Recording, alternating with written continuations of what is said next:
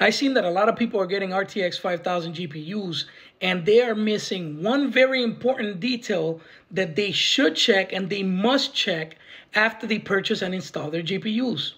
You have to get this utility called GPU-Z. And the reason why I'm telling you is because you actually need to check for your 5000 GPUs to make sure that you have the right amount of ROPs.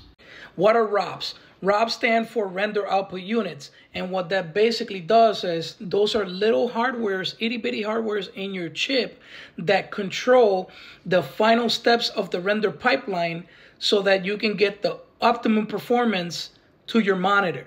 So if you have a 5090, make sure you have 176 ROPs.